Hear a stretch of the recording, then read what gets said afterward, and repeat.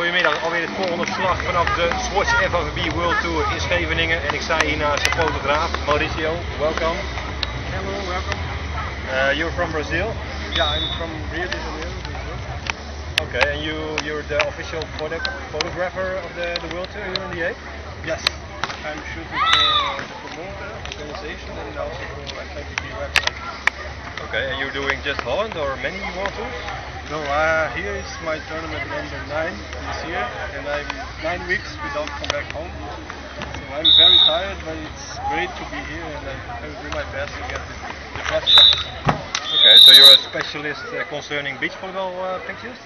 Yeah, I'm a beach volleyball photographer full time, and I don't have time to do other sports. So